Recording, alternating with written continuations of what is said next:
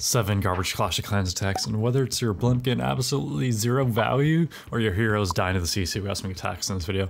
Coming at attack number 1, we got Silent Killer. He's gonna drop an Invis on this Archer Tower, then drop his Blimp. CC's gonna come out, it's gonna have a Titan, and then a Poison spell is gonna hit his Super Archers, and then he drops his Invis way too late, drops 2 clone spells, which clone absolutely nobody, because all of his Archers are already gone. They've gone Ghost.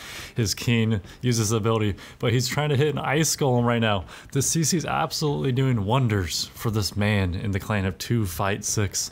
And his king goes down, his Archer Queen, it's not looking good. Uses the giant arrow, shoots it straight off the map, gets absolutely zero value with that. Archer Queen is still invisible, gets to the town hall, but she goes down.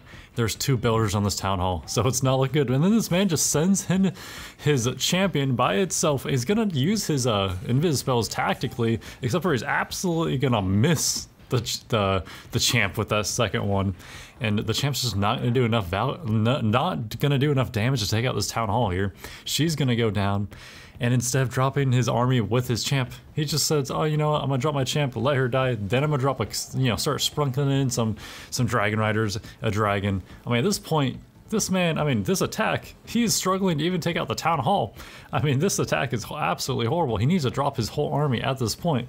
I mean, and they're going straight into an air sweeper, uses his warren ability, but he still hasn't dropped all of his troops, and Invis tower goes off on the town hall. I mean, it's looking absolutely horrible. I mean, another poison tower, and at this point, I mean, these 2 dragons are not going to take out this town hall. Absolutely horrible attack, start to finish, and then at the end, he's going to drop some more dragons and some more loons. Like, why not just drop your whole army at one point? At this point, I mean, just let them all die to the town hall, at least get the 1 star, because this is absolutely embarrassing.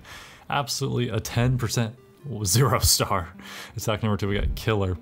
And Killer, he's going to be lightning out some of these ground expos, but he's not going to hit completely lightning them out, so I'm not really too sure what this man's doing. But this defense, this base is absolutely horrible. I mean, I gotta respect it. It looks like he at least designed this base himself.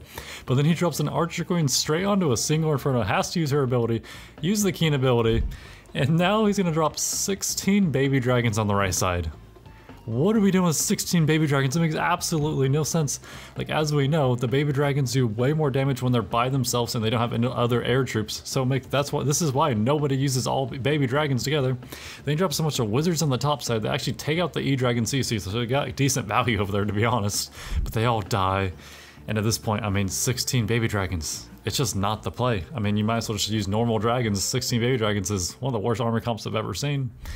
Coming attack number 3, we got Hades versus Bob. And this man Hades gonna drop his Archer Queen, and yet again, the CC is absolutely gonna do wonders for him. I mean, Dublin clan, we've seen a couple attacks from their clan, now we're getting a nice little defense. But that CC really got the Archer Queen low. Thankfully, she's got the Unicorn on her, healing her up, but it's not looking good. Has to use her ability to keep her alive. Keen is not going the same way as the Archer Queen. You could say they're kind of funneling perfectly for this town hall, though, I guess you could say. Drops some loons and then drops his E-Dragons. He's done decent funneling because all of his troops are going towards that town hall. He freezes the Invises, so the Invises will only go off when you destroy them.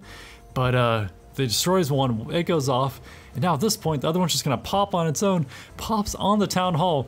The town hall has been invisible for like 10 seconds now, and they're all going around the town hall. This is absolutely shocking. I mean, this is kind of unfortunate, to be honest. They've just gone right around the town hall. He did good funneling, but the double invis on the town hall absolutely pranked Killer, the attacker here. And these E-Dragons, they're not going to turn around at this point. Champ's going to go down.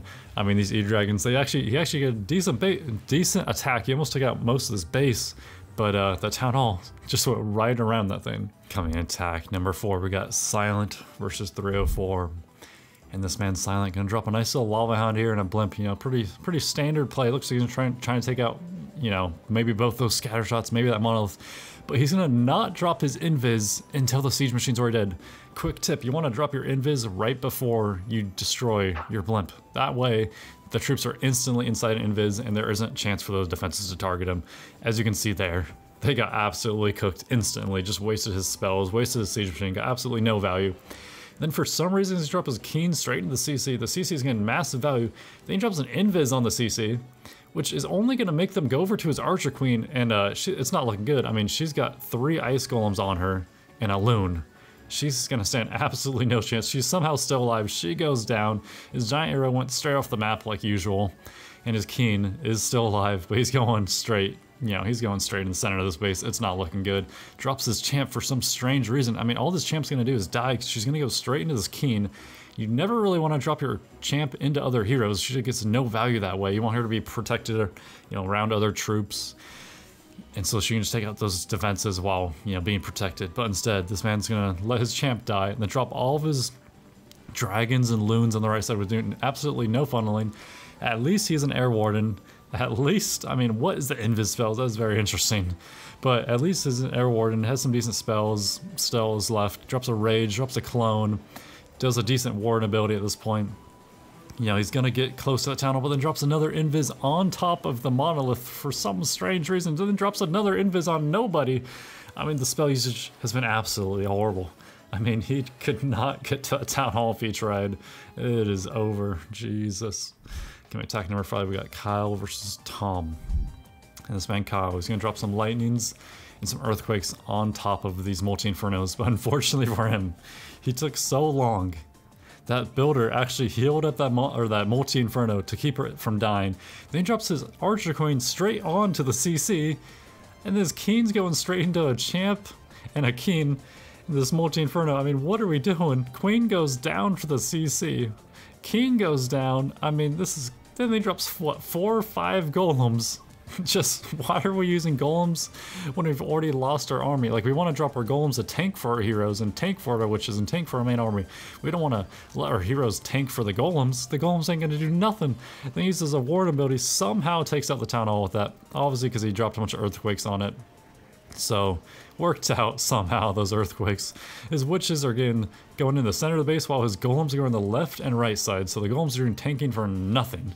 And why are we using, I mean, I could understand the strategy. Okay, I'm gonna earthquake out these multi-infernos, lightning them out, and then I only gotta worry about one, and then you're gonna go through the base by funneling, and with the golems and the witches. Well, we're gonna want some more witches and a lot less golems in that theory. Yeah, coming attack number 6, we got Fahad versus Jayon. And Fahad's gonna drop, you know, a stone slammer, instantly gonna get taken out, which is crazy. Took out one building.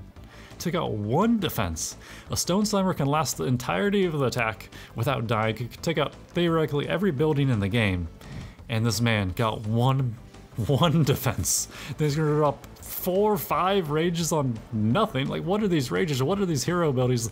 I mean, the CC is going ham again. It's gonna take out his champ. Champ goes down. King go on the left side. What are these? I mean, just the spell usage and the CC is going absolutely crazy. A decent warden ability.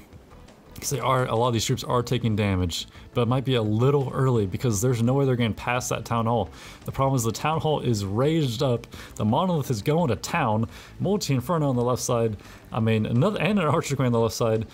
Town hall goes down from the archer queen, King goes down from a Z dragon, but this archer queen is going to go straight into a monolith. She's going to die, and the pony is moved over to the warden, and at this point this attack is absolutely over. Just some horrible spell usage. What is this man doing? Coming attack number 7, we got Kroka versus and Kroka, another classic. This man's gonna drop 8 earthquakes on top of the town hall. What are we doing? Then we got a wall wrecker, and he drops a rage on a wall wrecker, which does nothing because siege machines are not affected by spells.